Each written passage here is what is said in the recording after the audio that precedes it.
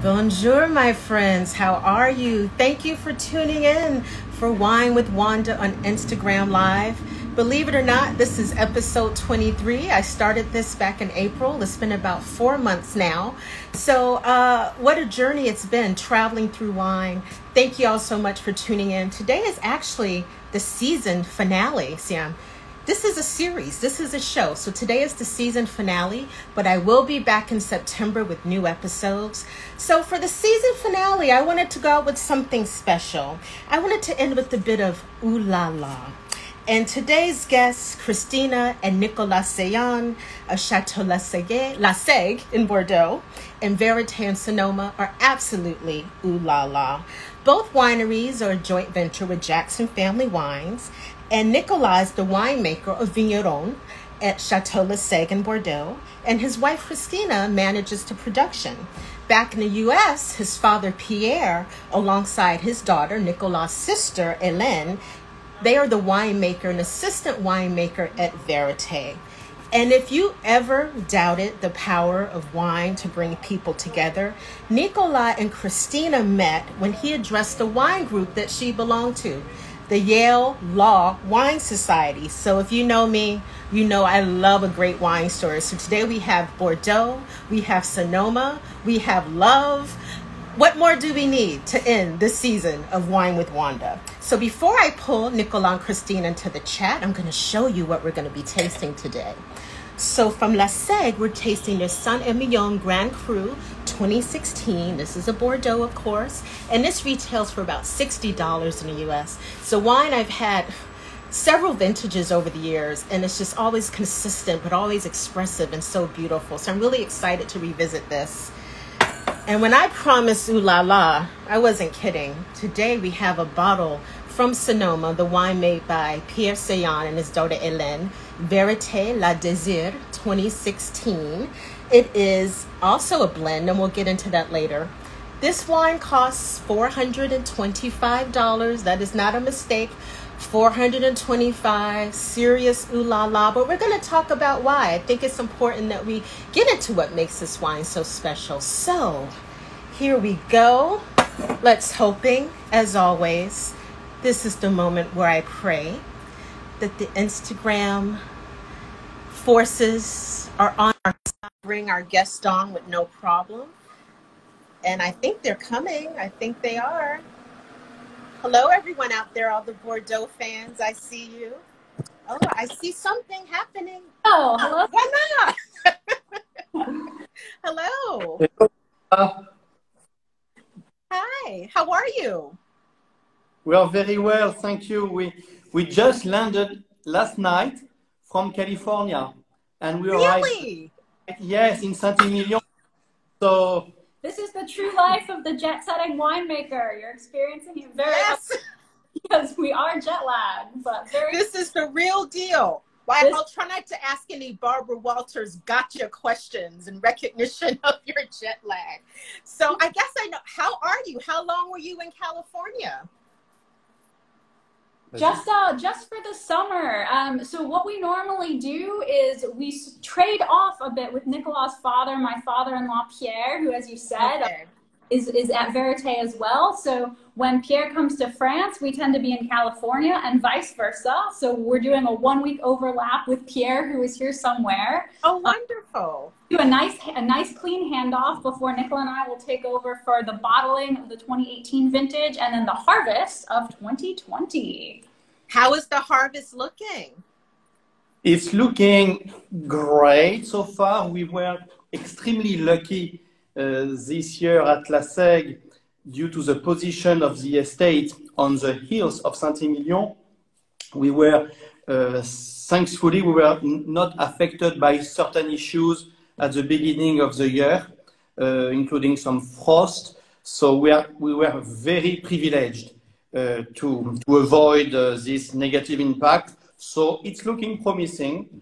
We are experiencing right now a very dry and hot summer. Okay. So for that as well, we are also very happy to benefit from the clay limestone structure of the soil. It's also a fantastic advantage. And but first of all, Wanda, thank you for the introduction. We were smiling at your introduction. But I want to tell you, everything shiny is not gold. That is true. As my grandmother would say, don't take any wooden nickels. It's kind of the same concept. But, you know, I am a hopeless romantic. So I feel that my first question has to be about the love story. It's like Cupid and Bacchus came together to bring you two together. So tell us a little bit about that day at the Yale Law Wine Club, which sounds fascinating. Lawyer. And at Yale, where I was at law school, one of my primary occupations, I won't say my primary occupation in case I have any professors watching, was the Yale Law Wine Society. And we did blind tasting competitions, we did Château and winemaker visits, and we were really quite active. We had a really good following among the law school, business school, and the larger Yale community. And one of our special guests, we really wanted to invite the Seillan family to come share wines with us, Vérité, in Tuscany. So we sort of sent an email out into the void to some info at email address that we assume no one checked. But then miraculously, months later, someone responded that Pierre's son Nicolas actually was in the area, very close by New Haven, Connecticut, in Greenwich, and would be very happy to come do a tasting and dinner with us. How true that is. But that is how we met. So the wines, including the wines you see today, I guess not the same vintage. Not the same vintage, but I did present on that specific occasion, which we remember very well, at least I do, these two particular wines. And Wanda, to your point, very often it's people related. These wines have a certain style and have their own signature, but they do have a common denominator.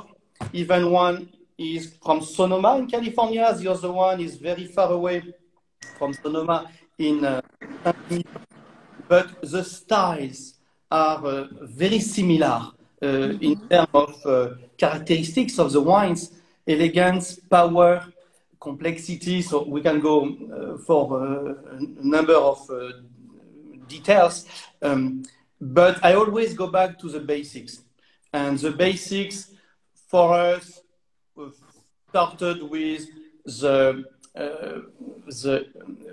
vision of a man when Jeff Jackson and his wife Barbara Banchi had in mind to develop a project one day in Sonoma.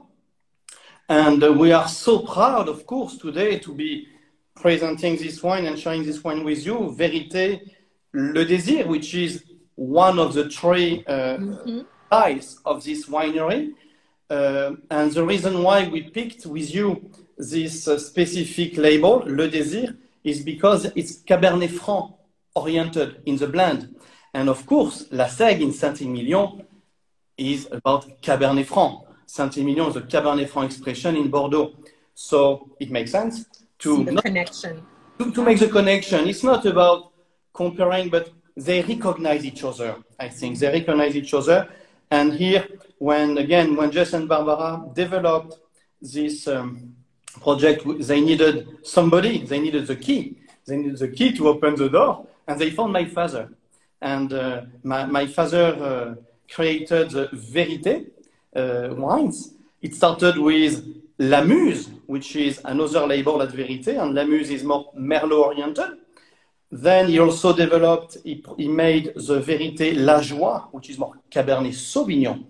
And he was missing something that he always wanted to do all his life, which is, by the way, in California, Wanda, Cabernet Franc is quite challenging to cultivate and to reach the world-class level. Not to say that Merlot and Cabernet Sauvignon are easy. It's not that. But Cabernet Franc definitely requires at least some experience, and you don't have this varietal growing all over the world as the Merlot and the Cabernet Sauvignon. That's true. But my father had a fantastic experience in the Loire Valley. when he was young, he went to the Loire Valley, working for Château de Target in the Loire Valley. And today, my godchild, Paul Pisani, is at the head of this estate. And we are extremely pleased today, yes, to present you these two wines. Yeah. And we were especially happy to choose the 16 vintage because that was the first vintage. We worked together here at Lassègue and with Pierre and Hélène for the harvest of Vérité 2016 and came immediately after for Lassègue. So this was really our first vintage where I was involved. So we're really always a special connection to taste it and really happy to taste it with you today. Well, thank you. That's so sweet. Well, before we get into the wines, I want to step back a little. So Nicolas is a 7th generation winemaker, correct? Yes, with my sister Hélène. With your sister Hélène. Did you always know you would follow in your family's footsteps, or did you think of being a lawyer at one point? I thought of being a banker because my job was working in a bank, and at some point I went on the other side of the force, and I came back to the family, and my sister had a very similar approach as well, and together today, Hélène more in Sonoma with Vérité, and today we are going to taste our blend here with 2006, and me a little bit more at Lassègue, but we really we swap very easily, and we are in contact every day. Great. And Christina, where did your passion for wine came from? I never think of Yale law students having a lot of time to drink and taste wine in such a serious way. So love to hear your journey to wine. Funny, there actually are quite a lot of lawyers, especially, corporate law was my field, corporate tax. For some reason, and I've never figured out why, there is something about lawyers and wine. Perhaps we appreciate, the marriage of precision, knowledge and artistry. But there really are a lot of wine aficionados among the legal community, and it actually was at Yale. Before in college and in my previous jobs, I always enjoyed wine, but I wouldn't say I was a huge connoisseur or as knowledgeable certainly as I am today. It really was in law school and getting involved with the Wine Society, doing blind tastings a lot, mostly of Bordeaux, comparing different wines, different vintages, that I really started to see the really incredible depth of the field and amazing, amazing things that are happening in the world of wine. So by the time I graduated, I did want to come work a wine harvest in my time off taking the bar exam in New York and starting a firm job. So it really was during in law school and after that I really kind of found my passion for wine. And I think that there actually are many of us out there, although I may be a little bit unique in having actually run off to join the circus and make it. Well, I think you definitely need to write a memoir. I think this would be such a great film, your life, how you met. So keep that in mind. So should we get into the wine? Should we start with the Lassègue Bordeaux, everyone? Here's the bottle, 2016, Saint-Emilion Grand Cru. I don't speak French. I try my best. Yes, the vintage 2016 in Saint-Emilion belong to the vintages with a relatively high reputation in Bordeaux. So this vintage has a good reputation in all the appellations of Bordeaux, including Saint-Emilion. We at Lassègue manage very carefully the way we do the viticulture, and followed by the way we do the vinifications and then the aging, ultimately to reach the blending time. We start with a micro-cru concept, which is a philosophy that my father really reinforced very early with Vérité. And you can do micro-crus philosophy when you have the micro-crus. And I come back to the vision of the Jackson family, Jess, Barbara, and today their children. And we were not so long ago with Christopher Jackson. And also we were very close also with Katie and Julia. And this is a family story, but coming back to the roots about the soil, the quality of the soil, the origins of the grapes, where the vineyard finds their energy, finds their style, that ultimately we just try as vigneron, which is a type of winemaker. As vigneron, we try to express what Mother Nature is giving us. And the 2016 Lassègue, as the belonging to this fantastic vintage, is great, but at the end, we really need to perform and try to really truly express the vintage. And have vintage variations in Bordeaux that's relatively common, that when you follow a specific chateau, a specific estate, you will notice the vintage variations. And it's quite similar with Vérité as well, which is also a great characteristics of Vérité that we're going to talk just after. So the vintage 16 of Lassègue was not to say easier than others, but I say it because we had two challenges with others to face. The 2016 was more approachable from a logistic standpoint. It was more a question of really paying attention to certain details. So, of course, the single most important consideration remains the pruning, as in any estate, probably. And talk about that a little. You know, we always have a mix of people who know a lot about wine and some that are new. Why is the pruning so important? With the pruning, Wanda, you not only you prepare the coming harvest, you prepare the fruit at the end of the season, but you also prepare the woods of the vine for the following vintage. So your decisions are extremely critical for the medium-term evolution of your vineyard. When you decide to prune with a certain style, you really go in a certain direction in terms of yields, in terms of yields volume, I mean, in terms of extraction, in terms of establishment of the root system. So there are so many ways you can influence the vine. If you prune too long, for a baby vine, it will be very challenging because the baby vine is also trying to prepare its root network. Prune too long for the vine, for the young vine, it will be challenging. So it's all about balance, and it's starting truly with the pruning. And you have a lot of varieties, vast different types of pruning.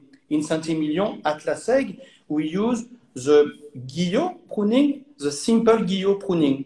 So it's a decision also that not only us are doing, it's vastly utilized in the appellation. Of course. But it gives us a lot of good results, and it allows us to really manage the vigor of the vines and adjust to the evolution of the environment with the weather. Because these days, we do have to, of course, say we are facing particularly more warm weather conditions. With California, we have a way to bring some response by. Excuse all the New York City background noise. Special effects included for free. So yes, so the pruning is truly the very single most consideration for us. Of course, just after the selection of the soils, the rootstocks, etc. The pruning is truly essential, and for the rest of this vintage, we also pay particular attention to the micro crus I was just mentioning earlier. And on the Côte of Saint-Emilion, you do benefit from several things. Not only the fantastic sun exposure, which is southwest, but also natural drainage. And in Bordeaux, as you know, it might rain sometimes very. So when you have your vines on slopes in Bordeaux, it's also an advantage in terms of natural draining. And then the other very important consideration is the collection of different soils we have. Because when you're on the slope, your different soils eroded over time, and you have different soils in the different steps, spots on the slope. So we start from the limestone of Astéry, which is quite famous in the appellation Saint-Emilion. It goes from the very top of the hills, all and to the bottom line, to the foothill of the hills, where we have more sandy type of soil, and in between we have the molas du Fronsadais. We have a nice collection of different soils, and this is truly essential to realize. When we started at the estate, we started to really observe. It's a lot about observation. The big mistake to make is to arrive with a protocol and say, this is my protocol for the planet Earth. No, you have to adjust. In Sonoma, we do certain things. In Bordeaux, and when we pay attention to this micro crus, it's extremely important. So we really observe how the different varietals will evolve at every step during the evolution of the vintage, and we try to keep separated those different micro crus. So you might have one large block of Merlot, but underground of this block might be different at the top corner versus the opposite corner at the bottom part of the block. We separate the grapes in different tanks. And they're ripening at different times as well. Absolutely, absolutely. And that's why these kind of details are extremely important. And we did design. My father was extremely meticulous at selecting the right equipment with specific size tanks to really reflect this variety of different soils in the vineyard. My understanding is the Lassègue vines are also quite old. Yeah, that's Absolutely. right.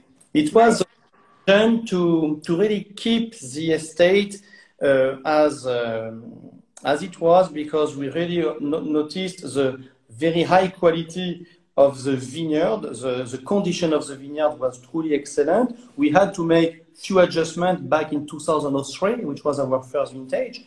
And over the years now, we really see the evolution of the improvement of the quality over the last vintages, with good quality work performed by our team in the vineyard, which is the single most important.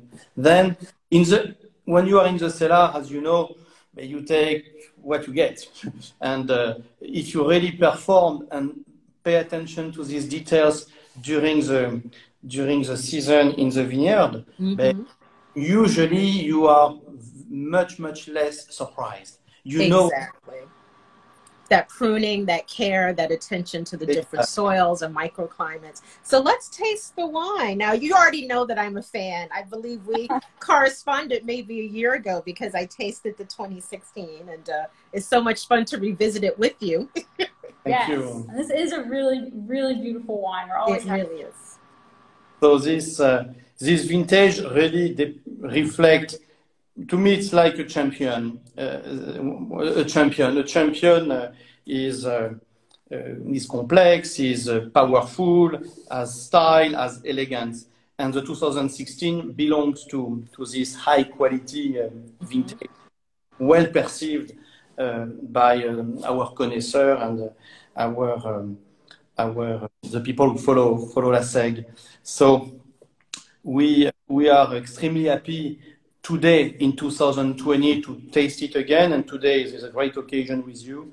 We really like to really follow the evolution of the tannins, and today I'm extremely happy with the evolution and how the softness of the tannins in particular are quite remarkable, and then it gives maybe an easier approach in the tasting to really discover the intensity of the fruit. First of all, the aromas are quite elegant, and here it's a big objective for a Saint-Emilion. Saint-Emilion, among the different characteristics, include the the elegance, which is the nice complexity of the different varietals. Merlot in majority, Cabernet Franc very important in the blend, and we are lucky at Lassègue to also benefit from some Cabernet Sauvignon, which is not so small. It can go up in certain vintages up to 15%. Oh, wow, that much sometimes.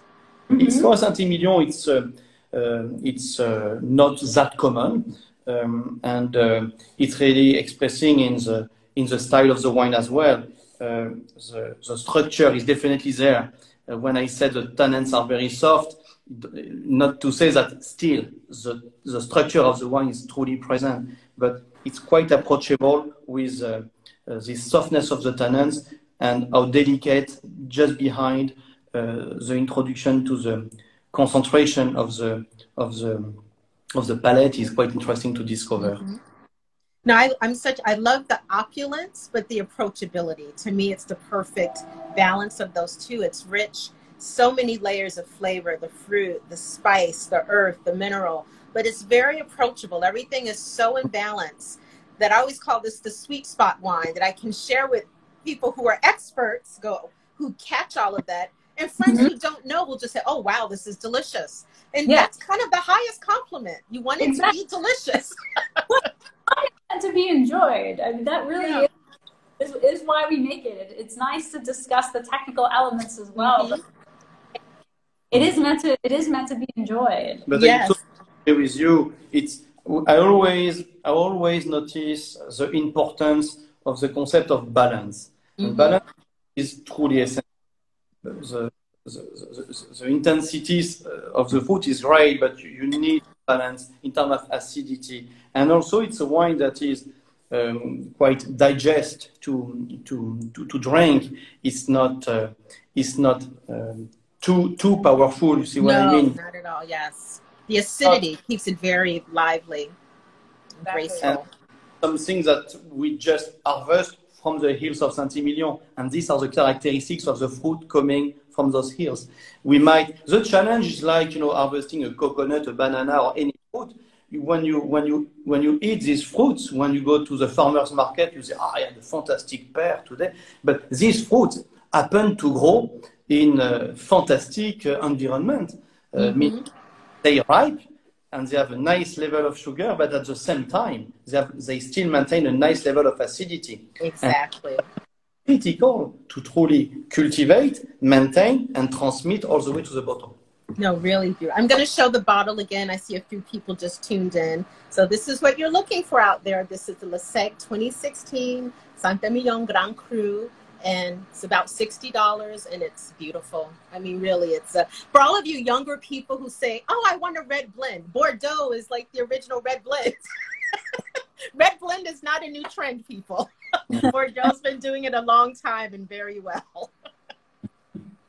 No, we are very happy because what is interesting also with this wine is, as of today, Wanda, you can totally open a bottle of 2016 and really enjoy this wine. Yes. Before a dinner, during a dinner, but also it's a wine that has a capacity to age. And that's why earlier I was talking about a champion. It's approachable today, but it's also totally fine to age it for several decades, as long as you have a good cork. And we make sure we have corks because, my grandfather was a cork maker. Oh, I didn't know that. Oh, I have to be careful in the selection of the quality of the corks. Great. What was the first vintage of Lassègue that was produced? What was the first vintage? 2003, okay. With Jess and Barbara and my parents, when they decided to take over and to invest in this property. But the Château predates that by many years, has been here since the 18th century. So this was 2003 was the first vintage that Nicolas' father was making the wine, but the Château, which is beautiful. I hope you'll be able to visit someday. I hope so too. Been here for quite a long time, and the vines as well. Yeah. Do you want to talk a little bit about your sundials? I know that's definitely a part of your identity and the branding, right? The label, of course, you can totally recognize it from very far away. label is the design of Lassègue. And Lassègue, as I said earlier, is located on the hills facing southwest. And we should remind people this is the right bank of Bordeaux, yes, right? Just so people are Bordeaux, in geography. 57 appellations in Bordeaux, 120-ish thousand hectares. Saint-Emilion is 5,400 hectares. It's one of the appellations. And in this appellation, Lassègue is approximately geographically in the center of the appellation, okay, where the hill of Saint-Emilion is located. So at the top of the hill, you have the plateau, and at the foothill, followed by all the valley. And this estate was well selected way before us by some other families before us, and they understood how important it was already, of course, at the time to develop world-class wines in the top areas. So the cadran definitely reflects the exposure of the vineyard. It gives a time in the past. In the past, the sundials used to mainly give the time to the people working in the vineyards in front of the. It was a very important tool for the people working around, and we thought it was extremely important to really emphasize this characteristic of the vineyard. And here we know it's maybe not as classic as you can expect for a label from Bordeaux, but I tell you, it's a 2018 design, so it's not that modern. Huh? It's design. And if you do ever come to visit, you will see, I mean, this is a graphic representation, but we do have the two sundials on the facade of the chateau. That's amazing.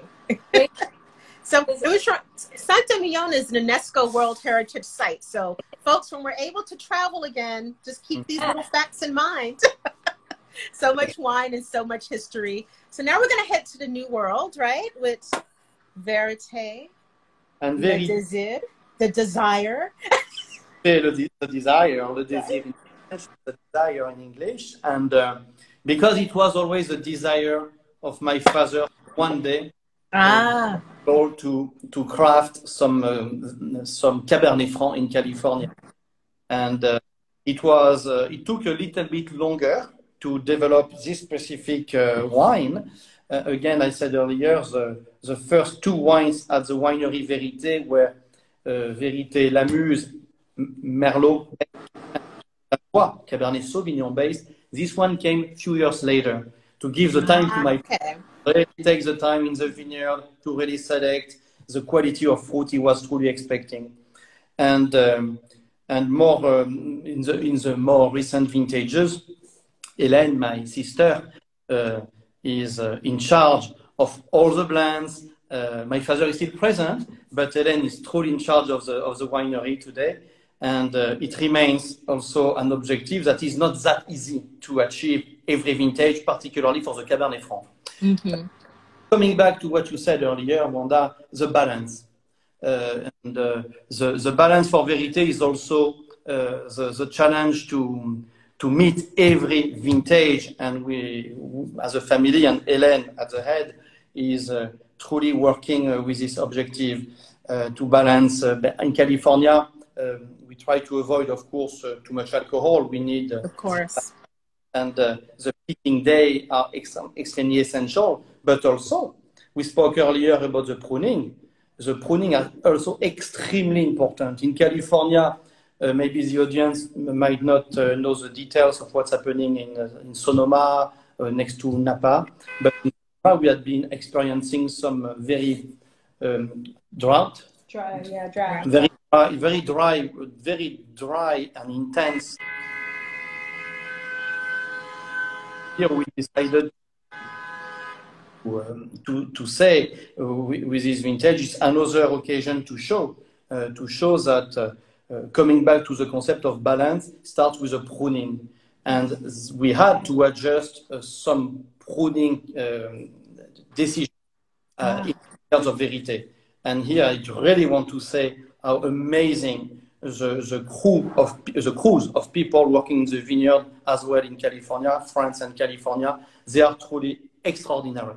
And I really thank them because behind, we are extremely careful with the fruit they honor us with, but I want to emphasize it's not that easy. And it's true. We always, I think when we do wine tastings, it's always a nice environment, nice glass, nice company. But it's true that as the growing cycle happens throughout the year, a lot of it is under the burning sun and the rain and the snow. And it's true when you're really involved and you see really all the human effort that goes into producing any wine. Much less a really world-class wine. It makes you appreciate it even more, I think. And we are very close to the vineyards. Like this morning, my first hour, because we arrived late last night in France, the first thing before breakfast, I swear, before breakfast, before coffee, before brushing teeth, before everything, with my father, we went to the vineyards. First. Hélène, yesterday or the day before, she had a tour of the vineyards as well. She's constantly, particularly now that we are approaching the harvest time, we are talking about really fine-tuning certain decisions to take when it comes the time to pick, and particularly in California. And Vérité Le Désir has this common denominator with Lassègue. Not only the Cabernet Franc, which is obvious in the blend, but also, of course, the style signature of the wine. These wines, my father will tell you, he likes these wines when they sing in his glass. You know, wines with energy, wines with the balance is essential again. But here, when we taste and we go one after the other, Lassègue and Le Désir, we find quite interesting to see this common denominator in the sophistication of the grain of the wine. I really enjoy almost to chew sometimes, to really enjoy the purity of the management of the tannins here. Very similar to Lassègue in the end, because it's the same family of winemakers involved here. And I think it's an exceptional achievement. The vintage 2016 in Sonoma was not that easy, because sometimes people think, particularly from France, they might say, in California, it's easier. Yes. No. So you Different challenges, yes. When you have too much of a good thing, it can be an issue. And here the whole team, again, in the vineyard and the crew in the cellar, are really working with the family, very close with the family to really make these decisions at the right time. And sometimes, Wanda, it can be a decision, the importance of this decision is just a few hours. When your block of vines is ready for picking in Sonoma, you pick it now. Because if for hours even sometimes, and if you happen to have a very dry and a very warm wind, it could be bringing some complications at the time of harvest and after with the vinification. Or even if the grapes would still, look fine and taste good to almost anyone, the most important thing I think that is focused on at Vérité is really capturing that freshness and that acidity of floral and mineral notes, which is very, very easy to miss when you they get too ripe. Absolutely. Have 100-degree day a few times in a row, and you can really miss the boat very quickly. So that's why those really instinctive decisions, working quickly, and the responsiveness in the winery, of course, is so important. That's right.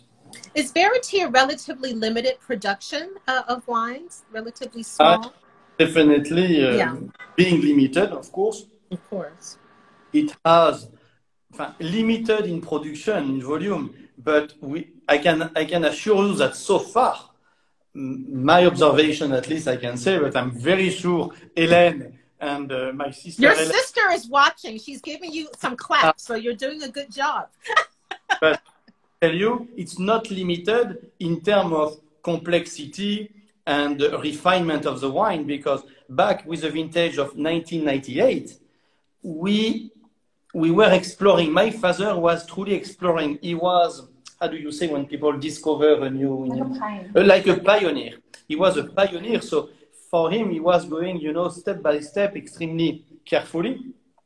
And along and over the years, he really discovered new aspects in Sonoma, new characteristics, new areas, new soils. So he has been adding new components.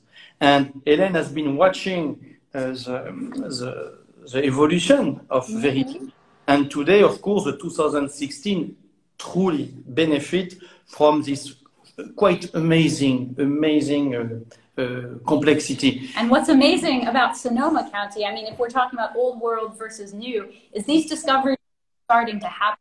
In Saint-Emilion, there have been vines for hundreds, if not thousands of years. In Sonoma County, these discoveries of micro crus, parcels, the best place to plant Cabernet Franc, we can talk even in matters of decades. So it's interesting to think, you know, in the coming years, decades, centuries even, Vérité and other great Sonoma wines as well, where they will be someday. Hélène just left a comment. She wrote, Sonoma is still undiscovered, finding new micro crus every year. So, Great. yeah, you nailed it. And I printed out a quote from her. She said, at Vérité, I believe it is my duty and responsibility to keep the signature that my father created 20 years ago. So really honoring that tradition. And at the same time, she's also putting her own style, because with the most recent vintages, she did 100% of the blend. And of course, I will agree with my father. My father would come to the table, and in the end, of course, he must bless the vintage. But I agree. She does definitely protect the history of the estate, but at the same time, I know and I trust her judgment to prepare Vérité to go to the future, to approach the future with confidence. And for that, we were talking about earlier the different challenges we are facing, including fires. How challenging was the very last few vintages to really go through the fire season. And we were extremely fortunate not to be impacted at Vérité. But anyway, in terms of logistics, we had to really deploy a lot of efforts. The company was always responding positively with the enough equipment, and the people were there, and Hélène had to really save the day, because it was extremely difficult to sometimes even go to the winery, and when you are by yourself with hoses and pumps, you have to work. Of course. I want to show the bottle again for folks just tuning in. So this is the Vérité Le Désir 2016. And this is actually part of a trio, La Muse and La Joie, correct? So this is the Cabernet Franc. So it is not inexpensive. It's $425. And, you know, I do want to talk about pricing a little, because when I posted, I did get a couple people email me, say, is that a typo? I said, no, it's not a typo. And I think you've touched on it a bit, that wine doesn't make itself, that it's an effort of love and labor, it's science, it's art. But, you know, we have one bottle that's 60, also all of those things went into it. And this one's a bit more. So do you want to talk a bit for people maybe who are new to wine, who get a little scared when they see a price like that? Wanda, it's a very important consideration. At the end,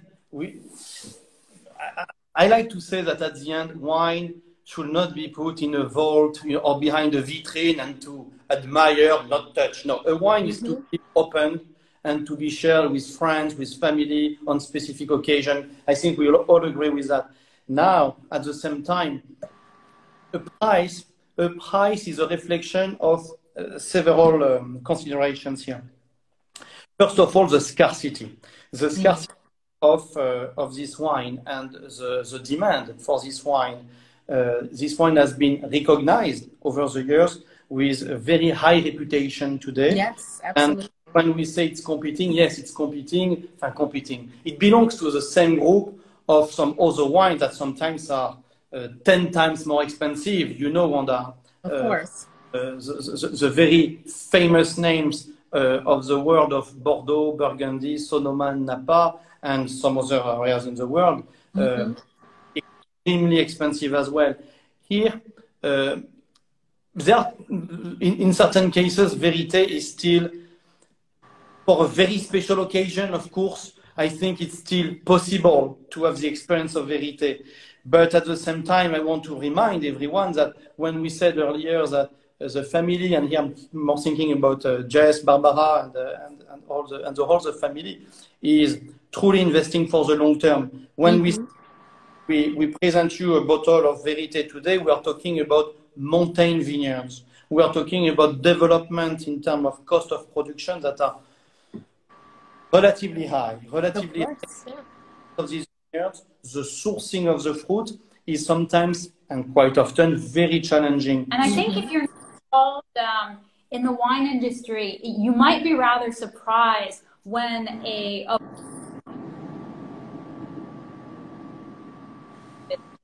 the year, every small list decision, every leaf covering every small bunch of grapes done by a human hand, hopefully a nice living wage. Those hours, hundreds, thousands of man hours, really do add up. So wine is definitely a labor of love, but there's a lot of labor. Especially the more hand manicured you get. Well, thank you for gracious. I know that's always a delicate question, but because I have some viewers that are new to wine, I thought it was important to put it out there for them. That's something that I 100% understand, and we don't want to be arrogant to say, the wine is expensive, and here is my justification. I totally get it. When you just consider a bottle of water and a baguette of bread, a piece of bread, you say, to add a bottle of wine of this price, it's a commitment. I totally get it. But at the same time, to reach these fruits, we are talking again about one of the highest elevated blocks of Sonoma that the family, the Jackson family, has decided to develop. We are talking about building the roads. We are talking about protecting the blocks from the bears and from the different animals that can attack your vineyards. We are talking about developing. Sometimes we are in some locations where the development to really plant the vines is extremely difficult. Just the development is extremely difficult in certain cases, not all the time, but quite often. And then you have to wait how many years, Wanda, to really produce the quality of fruit that we bring to this bottle. Usually, before 15 years, a vine, you cannot expect from a vine to produce what is supposed to develop when it's older. The first 15 years is really preparing for the future. Not to say, of course, we do harvest those fruits when the vines are young, and we do something. We have programs. But once it's reached a certain age, then we talk about intense. Seem to be frozen a little. There we go. We are talking about developing the vineyards. So it's truly a long-term development. And this, of course, is reflected at some point, along with the demand for the wine as well, for consideration. And despite that, when you really have the experience to compare, because experience is a fruit of comparison. You can say, I know about something after you really compare. It could be painting, it could be spaghetti bolognese, it can be any subject. But wine, once you have been able to compare all the fantastic wines that you can find in the old world and other ones from the new world, and when sometimes you can be even shocked by certain prices, sometimes you start to realize, okay, it comes at a cost. It comes at a cost. But we believe, and I hope I'm not arrogant here, but we try to make it still approachable. Over $400. We produce things sometimes that we cannot afford ourselves. Don't think to open a bottle of Vérité for every meal. It was definitely a special occasion to be able to open one with you tonight. Thank you. Well, I'm glad, we covered the romance of wine, truly the romance of wine, the business of wine. Now, this is the point where I give you a moment to complain and vent a little. So you had a chance to wine with Wanda. Now you get to whine a little bit. So is there something in wine? I mean, we all are so blessed to work in such a beautiful, exciting industry, but I think we all have things that drive us crazy, whether it's a trend, a misconception that people may have. So is there something that you would just love to get off your chest, you know, today? I mean, we kind of touched on this a little bit earlier, but we all believe, and as a family affair, wine is something really meant to be enjoyed and shared. Mm-hmm. And I think in the wine industry, which is normal because, you know, we're passionate people and we love to discuss wine, it really can get sort of overblown, overly nitpicky. And sometimes I feel like all the fuss about the details, we can sort of lose sight about what wine is meant for, which is to open a bottle and share together. So yeah, it's something you see, it's something you think about, and I think it's great to see, you know, commentators and people in the industry, you know, who are knowledgeable and real connoisseurs of wine can discuss those things, but also don't lose sight of what wine is really for, which is to bring everyone around this. That's right. I think that sometimes when we are in certain situations, sometimes it's taken too seriously from my consideration. I think when you are with a group, I'm not here talking about doing the blend here, Wanda. I'm talking about opening a bottle and really enjoy. I think it's very important for any audience to feel welcome by the wine, and not to be not so intimidated. Not by to be intimidated. Too much jargon, you know, or too much underskin melon peel stuff. I hope we smell and we taste grapes to start. Is the single most important thing. Exactly. And very important for us that people are natural and they say if they like, if they don't like it. And after taking the time to really taste and compare, we can have, of course, an opinion, but we should welcome any opinions. I think it's so important. Well, thank you. I know you're jet lagged. Thank you for being so gracious with your time. I can't think, I mean, you're my season finale, so thank you for helping me end my 4 months of Instagram Lives on such a beautiful note with such special wines. And like I said, I love a love story. So I wish you many years of happiness, many more years of beautiful wines, and either Sonoma or Bordeaux, I will see you one of these days. Cheers. Take care. Thank you. Take you. Bye-bye. Bye.